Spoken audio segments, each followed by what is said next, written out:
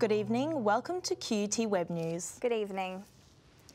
One of Australia's greatest cricketers, fast bowler Max Walker, has died from melanoma. The man, known as Tangles for his seemingly awkward style, played 34 tests for Australia and has been mourned by the cricketing community. Tributes are flowing for the affable sportsman, commentator and all-round nice guy. Former teammates among those offering condolences. The Tasmanian-born Walker died this morning after a 2-year battle with melanoma. There's no doubt that's all in the community generally, but particularly the cricket community will miss him dearly. Cricket may have never been graced by Walker had he stuck with football. He played 94 games for Melbourne over 6 years in the VFL. 27, comprehensively beaten and bowled there by Walker. He always spoke so fondly about the baggy green and the effect of the baggy green and representing your country. Max Walker played 38 tests for Australia in the late 70s and 80s. He made his test debut in 1973 and took 138 wickets alongside the likes of Dennis Lillee and Jeff Thomson. When his cricket career ended 9 years later, Walker went on to become one of Australia's most infectious sporting personalities. And that's why I call him a great Australian, because he just had so many other strings to his bow. Such amazing for one bloke to be able to be so gifted in so many areas. He was awarded an Order of Australia for services to cricket, but it was his Aussie larrikinism that endeared him to many. Have a good weekend, Mr. Walker. You too, son. The cricketing community will turn out in force for the fast bowler's funeral. Jacob Miley, QUT News. A report released today shows Queensland's Great Barrier Reef is in good shape for now. But it also warns of certain environmental issues that could have long-lasting impacts if action isn't taken in the near future. The report is the federal government's sustainable plan for the reef. It was produced after a request from the World Heritage Committee. And while the 2050 plan says the reef is in good shape, many others disagree. The report actually failed to really properly address the impacts of water quality and the funds that need to be committed to actually achieving good water quality, which has been recommended by scientists. The report claims delays in passing tougher tree clearing laws in Queensland have put the reef at risk. Labor, however, says it is acting on that. It suggests that while the rest of the world is making steps to reduce its carbon pollution to address global warming, Queensland is on a trajectory to increase our emissions by an incredible 35% to 2030. Biologists say research and awareness is vital to protect Australia's natural heritage. It is vital. Now only 2% of the ocean as a whole is fully protected. While governments delaying their actions, conservationists say that we have little time left to save the Great Barrier Reef and that we must act now. But with so much disagreement about this report alone, that seems unlikely. Chandra Pusparini, QUT News. The federal government has defended its decision to dump a planned 32.5% tax on backpacker workers. But Queensland's farming industry may have already been damaged. The deal means working backpackers will now be taxed at 19% from their first dollar earned. Overseas travellers visiting Brisbane have applauded the decrease. It's pretty good that it's gone down now, so obviously we can keep more of what we're earning. Others still aren't impressed with the above average tax rate. We're doing a lot of hard work by doing farm work, for example, and to be taxed that much is I think it's quite high. With backpackers making up 25% of Australia's farming workforce, the reduced tax has come as a welcome change to Queensland's agricultural sector. Regional Queensland has always been a hotspot for working travellers, with farmers reporting up to 75% reliance on backpacker labour. Earning an average of $22 an hour, the LNP government says our higher wages still make us competitive. The 19% rate, although it might be slightly higher than New Zealand and Canada, when you look at actual take-home pay, because we pay them more, their net take-home amount is more. Critics say it's too late for the current season. The damage has already been done because there are literally thousands of backpackers from around the world who won't be coming to Australia this summer. The decision is expected to attract more travellers to rural areas, but the farming industry still has to deal with this season's shortfall. Madison Keenan, QUT News. Brisbane City Council has opened the public consultation process for Brisbane's proposed subway station. The Lord Mayor says the metro project from Woolloongabba to Hurston is essential to keeping Brisbane commuters moving. 2 out of 3 Brisbane commuters rely on our bus system, but it is stretched to the limit.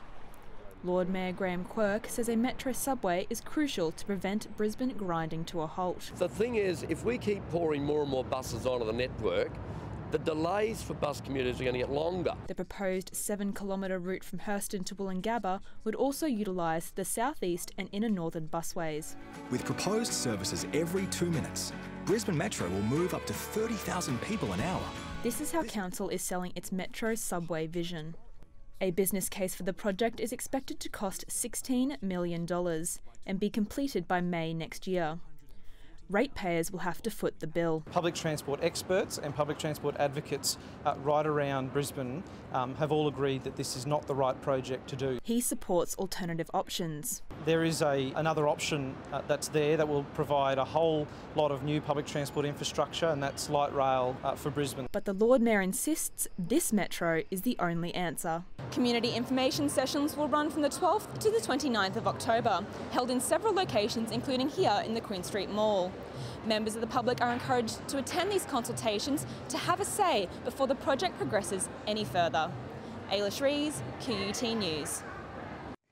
Aviation Australia has opened a state-of-the-art facility at Brisbane Airport to train commercial pilots, cabin crew and aircraft engineers. The new expansion includes a very realistic helicopter flight simulator. Brisbane Airport sees 22 million passengers a year and is acknowledged as a world-class facility. Today, it became even better when Attorney General Yvette D'Arth opened a new education campus. Brisbane Airport Corporation funded the $10 million facility as it strives to make the airport Brisbane's economic hub. The facility will help students put theory into practice and develop their skills in a hands-on environment.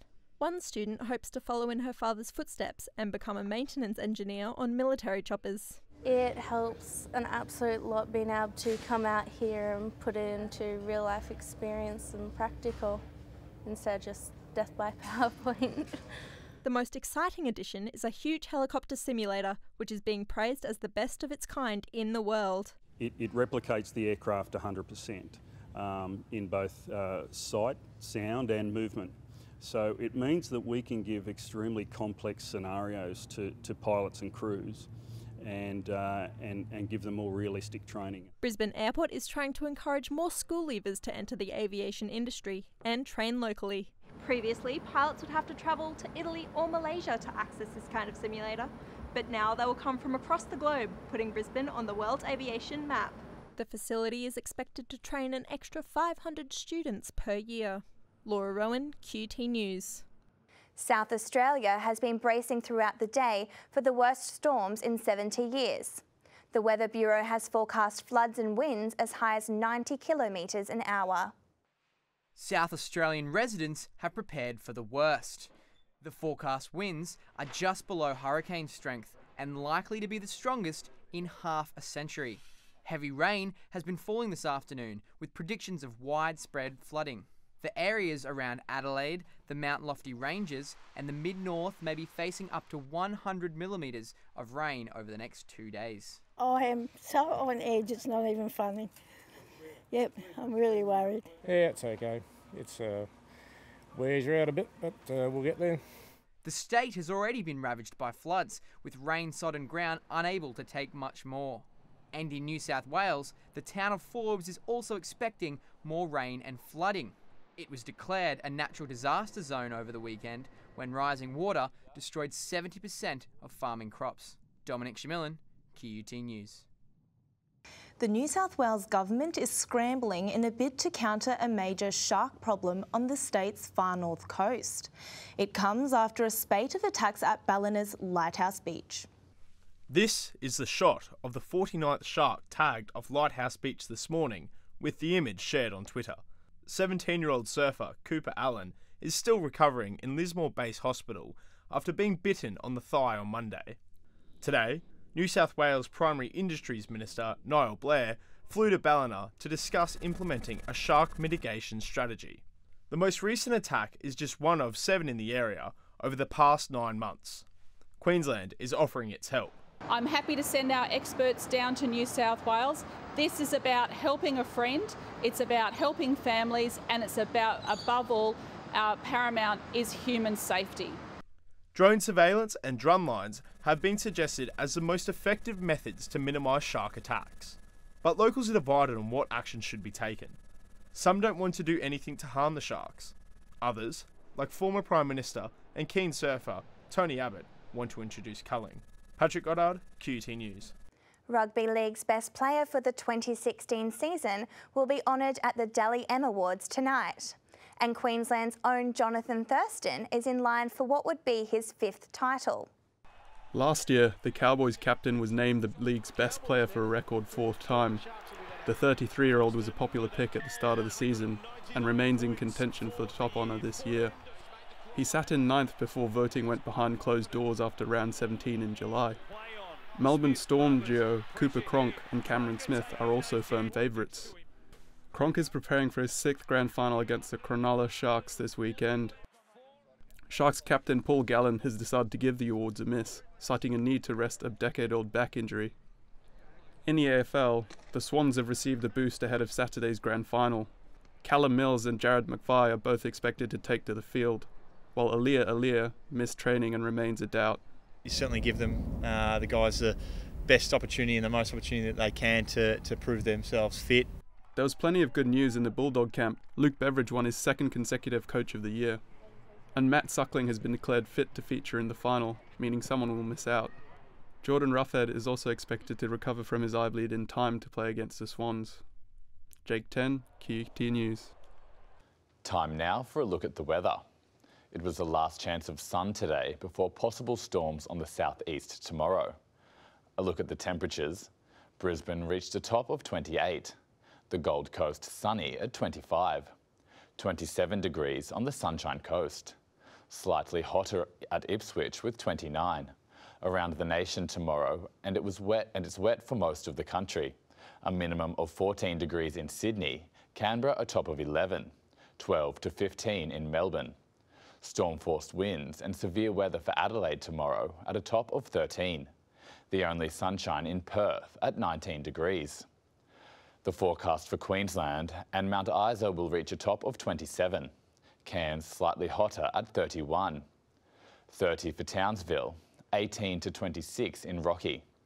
Brisbane and Longreach 23. The outlook for Brisbane, a possible storm tomorrow reaching a top of 23. Clearing up on Friday and Saturday. That brings you up to date with the weather. And that's all the news we have for now. We'll be back tomorrow with more QUT News. Goodbye. Goodbye.